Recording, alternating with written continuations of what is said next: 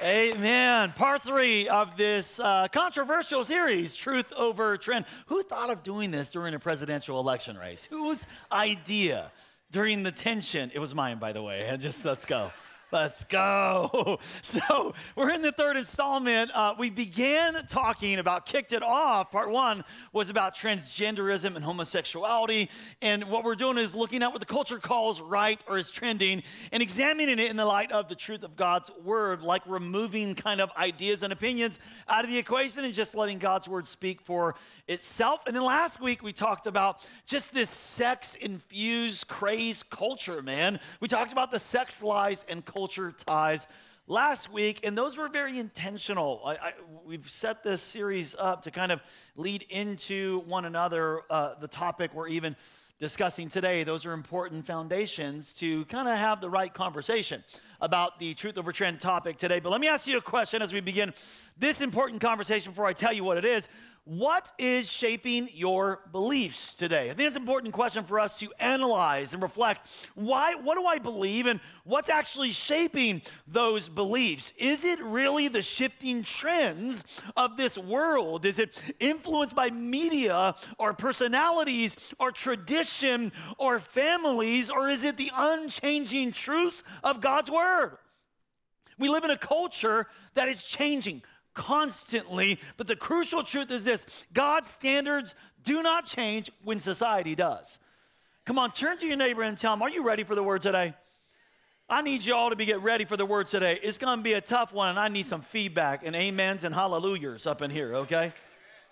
When culture says live your truth, Jesus tells us to live by his truth. So today, I do want to challenge you, man. I want you again to set aside your ideas, your opinions, your thoughts, or anyone else's, to be honest, and lean into God's word. And as followers of Jesus, for those of you that do identify as followers of Jesus today, we're called not to mold God's word to fit into culture, but allow God's word to transform us in the midst of culture. Colossians chapter 2, verse 8 says it like this: see to it, like, hey, make sure this don't happen because it's going to try. See to it that no one takes you captive through hollow, deceptive philosophy. See, the world is full of hollow philosophies, ideas that sound wise on the surface. It might even look like it's compassionate and agreeable on the surface, but upon further inspection, it's empty of God's truth. It's hollow. He says, which depends on human traditions. What truth? They call it right, and they've been calling it right and good, and the elemental spiritual forces of this world, meaning there's demonic principles behind the deception rather than on Christ. So as with all of the topics that we're going to be addressing, this one's not easy. It's a topic that's caused a lot of division, a lot of debates. People try to politicize it. It's not a political conversation. This is a biblical, theological conversation I'm going to have with you today. And God's truth is not meant to divide us. It's meant to heal us, church. I'm not here trying to bring division or hate. I want to bring healing and life. So our message today is titled Abortion, the Truth Behind the Choice. The truth behind the choice. So there's 4 types of people in the room today or watching online. I'm so glad you're here. Hang with us, you guys, or even outdoor in our courtyard. 4 types of people watching today or as this lives forever. The first category of person, the first group is the people who say, well, abortion's wrong. It's wrong. And I would venture to say statistically, like most of the people in the room would probably say that, but even today, I hope that you are, and I will challenge you. You be ready to be challenged through the word of God today, even if that is your belief. Second group of people are those who say abortion is okay. Whether some of you say with no restrictions, with some restrictions, with certain situations, in some form or fashion, there is a group of people here today that might say abortion, I believe, is okay. And I just want you to know, I'm going to confront your belief today with the word of God. And just to be ready with that, okay? The third group of people are those who are maybe considering having abortion themselves. Or maybe even just considering that might be an option in the future. And I would ask you to just be open to the Holy Spirit for God to reveal truth to you, and for you to be even open to an objective truth that God actually has a truth, a will, and a righteous standard that is not for him, it's actually for you, to bless you. And when you actually fall into, you submit to and surrender to God's righteousness, to God's truth, to God's standard, it doesn't equal a lesser life for you. It is a life that is blessed and free. And I want you to maybe consider for the next 30 minutes or so that we have together to just ask God to reveal his truth and his will to you if you're in that category. And then there's a fourth category, though, of people that may have experienced and had an abortion in the past. And maybe today, if you feel like maybe you're doubling down on that decision to help yourself feel right. So you're an advocate now about it and women's rights or something because it helps you with your decision. Or maybe you went the other direction and you feel so much shame and so much guilt from your past. And I just want you to know, please, I'm not communicating today and nothing else. I don't want to shame you or guilt you at all. I want you to know you're not alone. You are not alone in having a past and making decisions that actually have brought pain or shame or guilt. Every single one of us here, myself included. Can I tell you, like, you're not alone even in that decision. When I was young in high school, before I ever met Veronica, I was irreligious, drug addicted, drug using, drug selling. I told you my life, I was not always a Christian, you guys. I actually experienced two abortions as a teenager, okay? The first time, it was like, it's your choice, I'll support you. Second time, because it hurt so bad. I wasn't even a believer, but knew that something was wrong about this. This felt off, and tried to maybe advocate the second time to do something different, but failed in that advocation. I want you to know, I'm not sharing my opinion. I actually, that caused me to go on a journey of seeking God's truth in Scripture. So I'm not sharing with you my past and my experience or my thoughts. I want to share with you the Word of God, because it's where I have found healing and comfort, is from the Word. We're going to study the truth of God's Word today, and I'm asking every one of you to just come on this journey with me and leave your opinions again and leave what other people say. Just come with an open heart and receive what God has to say. I promise you, I will speak the truth in love today. It doesn't mean it's not going to hurt, but I will speak the truth in love today. My prayer is that as we walk this out today, you'll have more clarity and less confusion. That you'll leave here with more compassion and not condemnation. Okay? Let me give you some stats, though, because oftentimes when we talk about abortion, there's the conversation or the arguments get brought up about, like, well, what about rape? What about incest? What about these abusive situations? And the challenge with that, you guys, is always, you got to be careful in debates like this. And this is not a debate, by the way, but when people try to debate you, what they'll do is, because they can't make the central case, they make the extreme argument. Okay, they can't make the central, so they go to an extreme and say, well, what about this? So let me just give you some stats on that. I hope you kind of see this in the right light. From the National Right to Life Committee, this is just where abortions are coming from, decisions. Why are people having abortions? 0.4% of abortions are actually due to rape and incest. Such a small percentage that people want to make the argument about. That is not even the argument. Now, there is a case to be made. I'm not even going to go there, though. It's 0.4%, you guys. 0.3% of abortions are due to health risks of the mother, which, by the way, have always been legal. Those aren't even abortions. They call them abortions, but that's just life-saving care, okay? And that's always been legal, to save the life of a mother. So that's not even like that, not even considered an abortion, you guys. It's that, yes, the pregnancy gets terminated, but that's not considered an abortion. 1.2% of abortions are actually due to fetal abnormalities, where there's life-threatening conditions of the baby. And then 2.2% of abortions are due to other physical health abnormalities. That means where it's not life-threatening, but there was something abnormal about the baby, 2.2% of the time. 95% of abortions, though, are for elective or unspecified reasons. Reasons such as, I'm not ready. This will affect my career. I'm not mature enough. I don't love him, okay?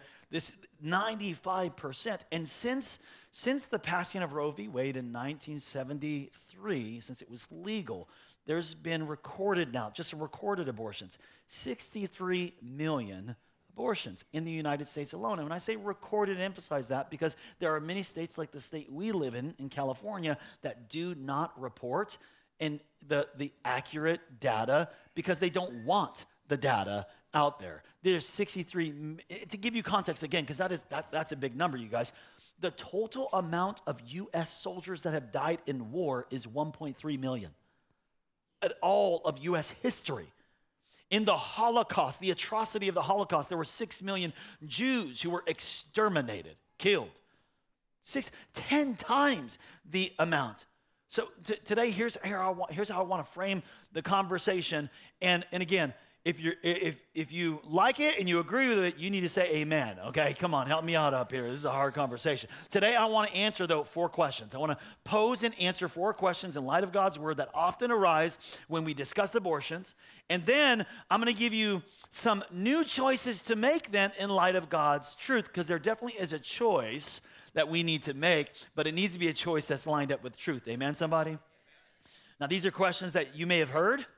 They're perhaps even questions that you've even wrestled with yourself. They're tough, and they deserve real answers, not like shallow responses, not cliches, but deep, biblically grounded truth. So let me give you the 4. Here's the first one. Number 1, isn't this whole conversation here forcing my morality on others? I feel bad. Like, you shouldn't even be talking about this, Pastor. Like, this seems like it's just forcing morality on others, which is like at the heart of what many people believe is the core issue. This perceived imposition of morality. We need to understand something about this question, though. Isn't this forcing my morality on others? What we need to understand, you guys, is every legal system reflects some set of values and morals.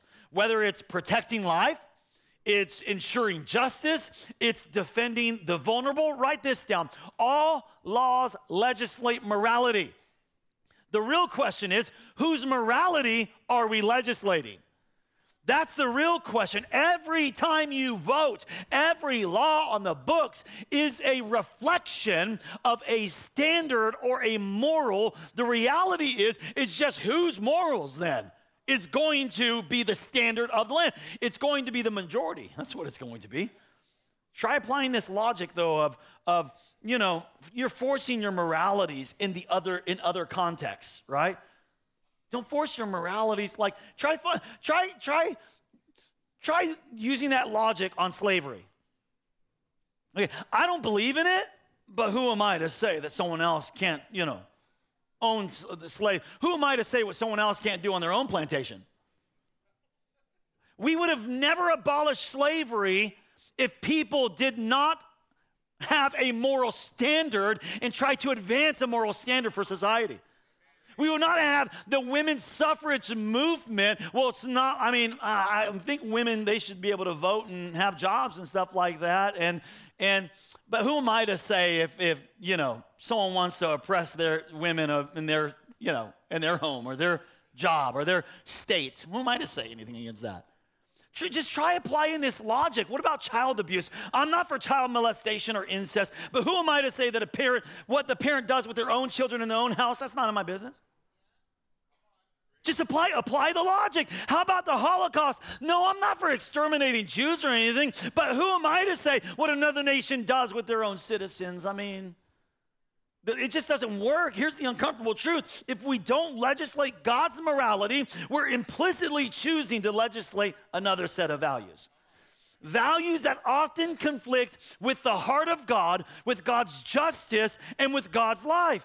Now, to be clear, we're not talking about forcing people to worship. We're saying, aren't you? We're not talking about forcing people to worship, forcing people to attend church, forcing people to get baptized or to take communion. It's not about religious beliefs. We're just talking about what is good, what is moral. Morals. That is the law. All laws are a reflection of that. Proverbs chapter 24 says it like this: rescue those who are led away to death. Hold back those staggering towards slaughter. But if you say, but we knew nothing about this, it's not my place. Look what he says. Does not the one who weighs the heart perceive what you're doing? Does not the one who guards your life know that you're trying to sidestep for your own face? He will not repay everyone, or he will not repay everyone according Will he not repay everyone according to what they have done? It's not my place to say. You know, neutrality in the face of injustice is not moral. It's actually silent agreement with evil. This passage in Proverbs 24 is a direct call to action. It's God's call to us to intervene when we see harm and destruction, especially harm that is hidden or justified under deceptive philosophies. See, abortion isn't just a moral issue, it's a justice issue. It's about defending those who cannot literally defend and speak for themselves. It's about defending the most vulnerable among us, babies in the womb. We aren't forcing morality on others. We're choosing to stand for a morality that reflects God's justice and reflects God's mercy, the morality of the value of every life, born and unborn. To stay silent in the face of this injustice is not love, it's indifference. And this topic needs the truth of God's word to be shined on it, you guys. We need to shine the word of God on this topic. Okay, but here's, I think the biggest question, number 2, is really, well, when does life begin? Right? This is the real question that should shape the conversation. Is that a person in the womb? And when, then, does that become a person? This question is at the heart of the abortion debate and conversation. When does life truly begin? Is it at birth? Is it, there's actually 4 different thoughts on this, 4 major thoughts on when life begins. The first thought is conception. These aren't in your notes, let me just give you the 4 major thoughts. Some say when the sperm meets the egg, actually, when the sperm meets the egg, a new DNA is formed at that moment. Immediately, when that sperm meets the egg, DNA that was never has been DNA and never ever will be replicated DNA, a DNA is created at that moment. Conception. The second thought is viability. It's when that baby can survive outside the womb, it is viable. If they can live for themselves, and that's when it's an actual person. The third school of thought here is desire. It's created by desire. It's a person when the woman wants it to be a person. Riddle me this, y'all. Okay, if someone can murder a pregnant woman and get charged for double homicide, but a woman can decide she doesn't want it, and it's no longer murder, it's relabeled as health care. Come on. It's this. I'm trying to give you some both logic and word. I'm going to give you some science in this too, okay? It's conception, it's viability. Here's another thought. How about desire? The other one is birth. Like the person is created. Personhood is when they're born, okay? Okay, that's the thoughts, but what does God say? That's what we're here to understand. What does God say? I'm going to show you both science and scripture to answer this fundamental question, because science does confirm the word of God. Y'all know that? It's funny how some people, like, they're all follow the science, follow the data, until the science conflicts with what they believe. You know what I mean?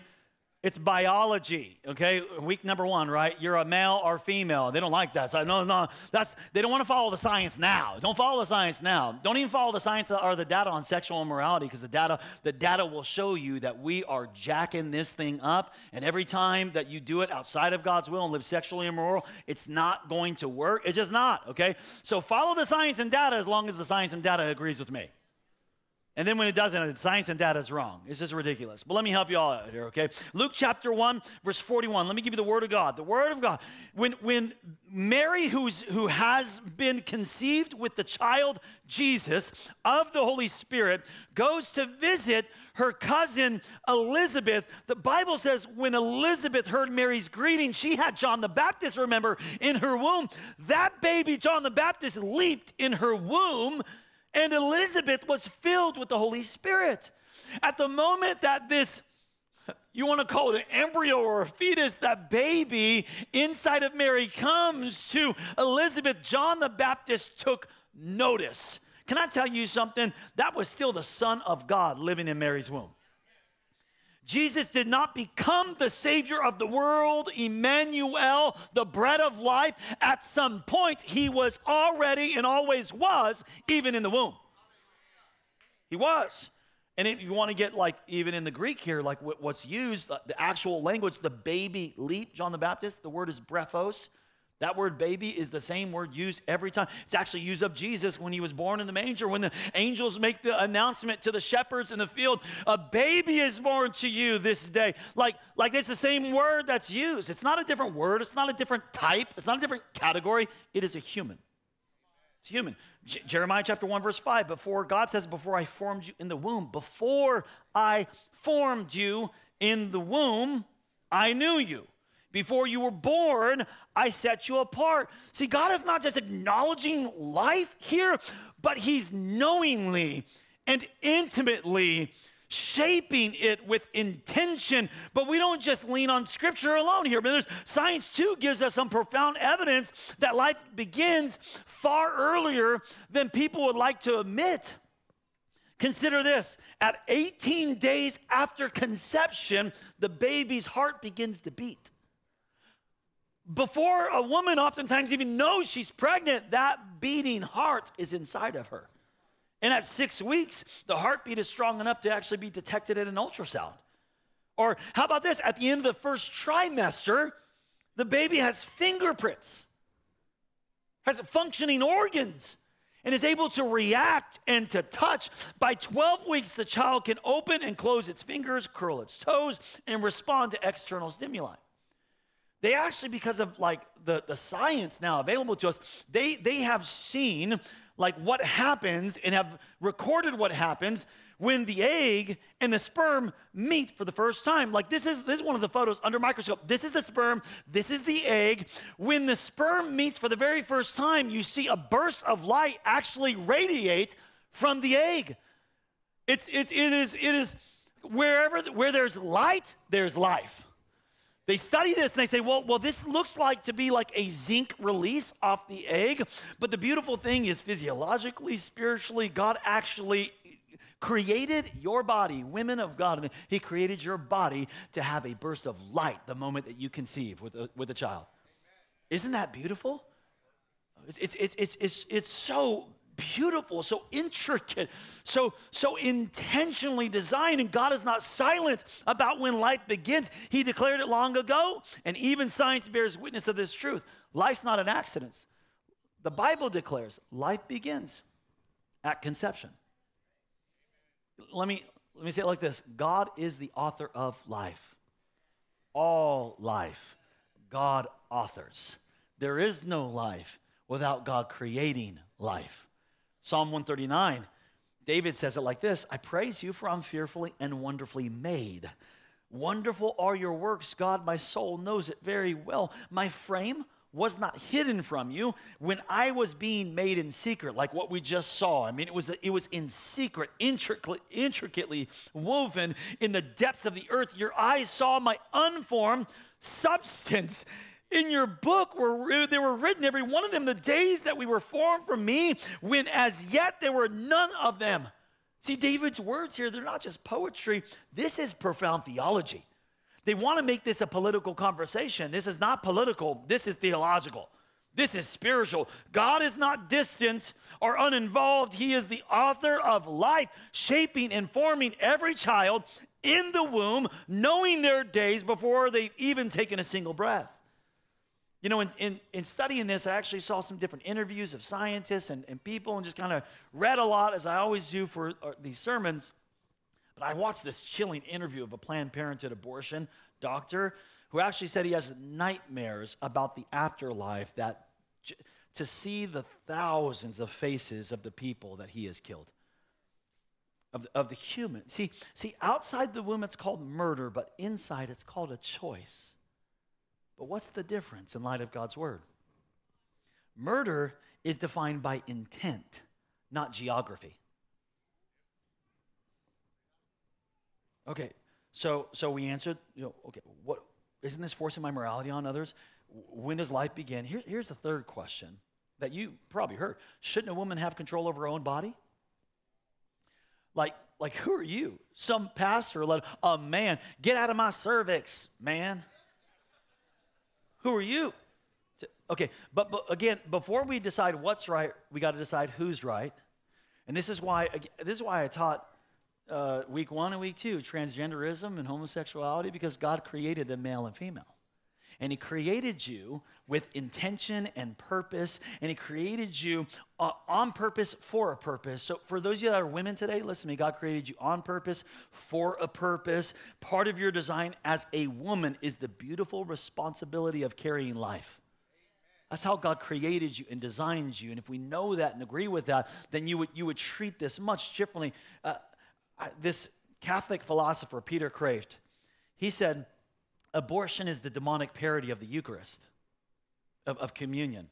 That's why it uses the same holy words, this is my body. The same word with the opposite blasphemous meaning. Do you think it's a coincidence that the central phase of the pro-abortion movement is the same phrase that Jesus used in the Last Supper, the phrase of the Lord and Savior, Jesus Christ, this is my body. And because Planned Parenthood is not only the largest abortion provider, they're also the largest provider of transgender drugs. They call both of these mutilations of children health care. See, transition surgery is called gender-affirming care. And abortion is called reproductive health care. But referring to abortion as health care is like calling slavery human rights. It's a deception. It is dishonest. It is wrong. So if they can't kill them inside the womb, they'll mutilate and kill them outside the womb.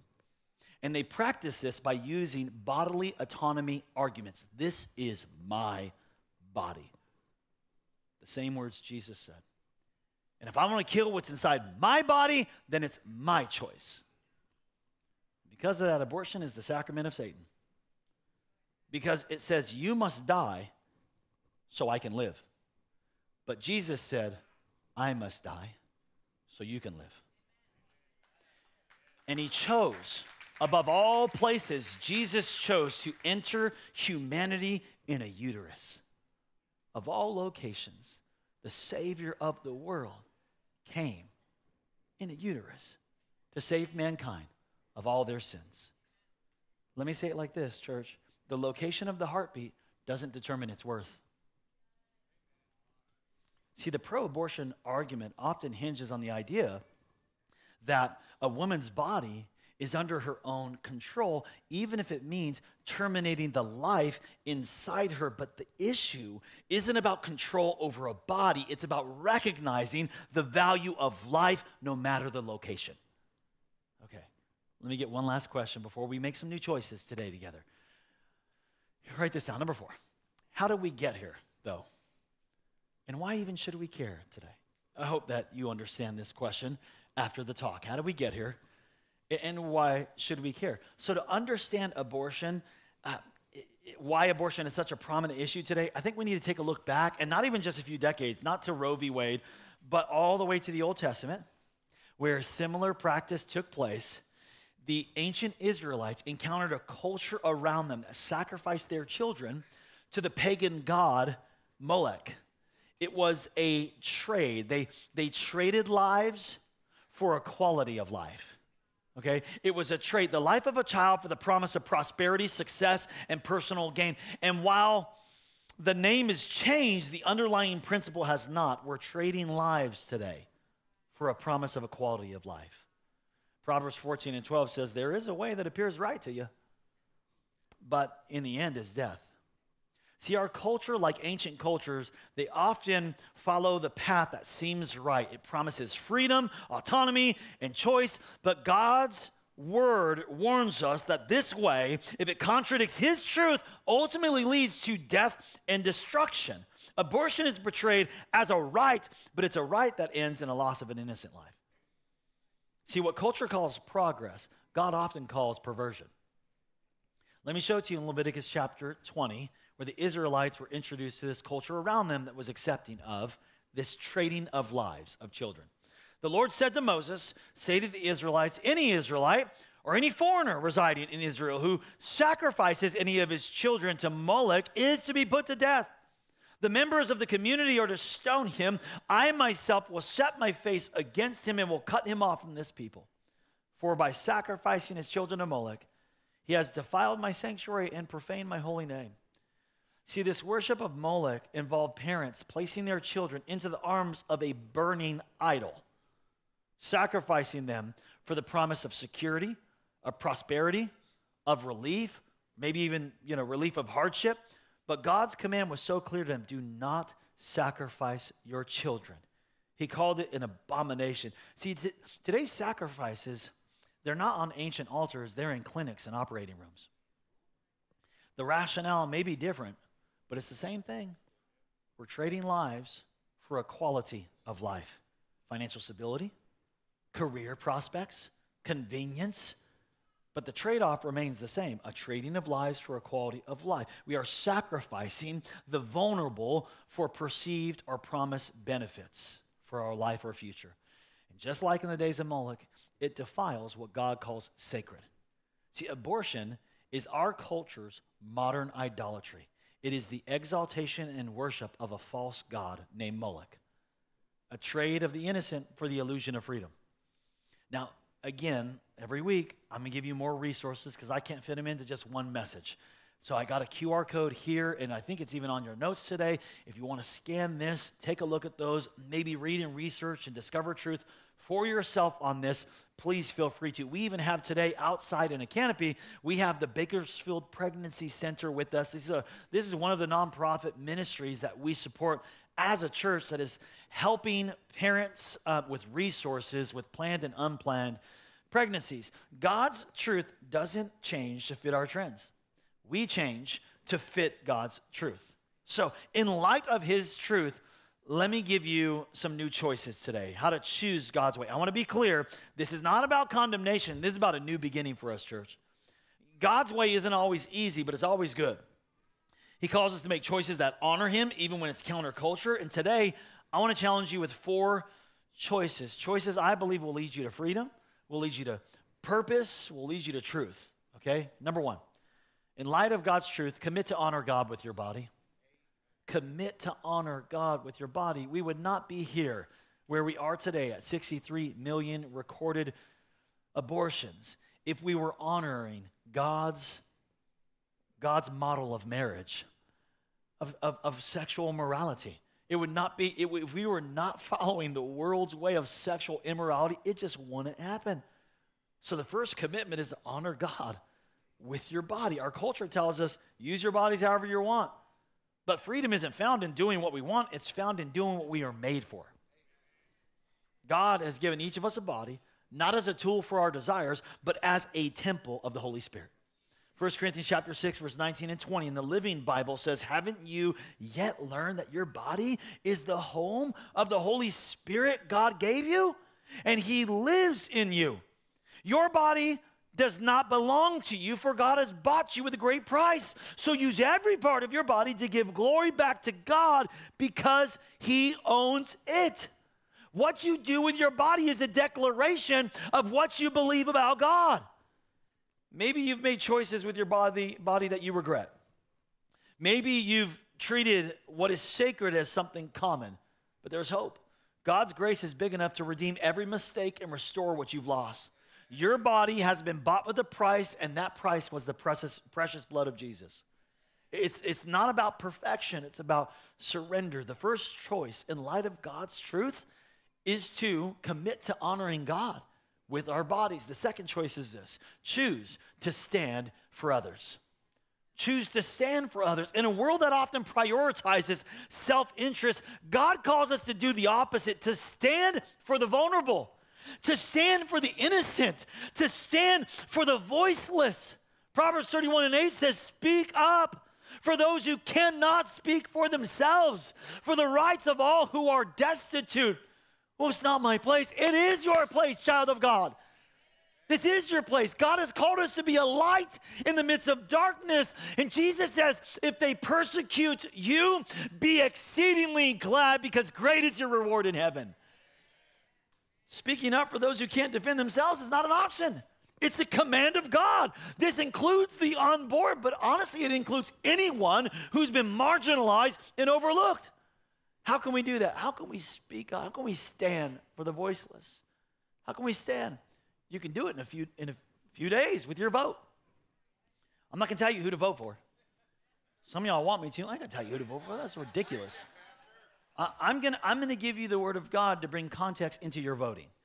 I want to teach you the Word of God to give you context of how can you be a kingdom citizen in this world and in this day, and then you can by deduction make hopefully a good decision based on God's Word. I'm not telling you who to vote for, man, because hey, Jesus isn't on the ballot. Last time I checked, But that doesn't recuse you of making the best choice possible for your children or for your nation. Okay, we're not voting for a savior. You're voting for a president. I'm going to talk more about this next week, okay? Right before the election. Right before the election. Right when it's hot. Scolding hot. Okay. Choose to stand for others. This is a choice that we must make in light of God's truth. I need to choose to honor God with my body. I need to choose to stand for others. Number 3, I got to stop trading lives for quality of life. I need to trade my life for the life of Jesus. That's the trade.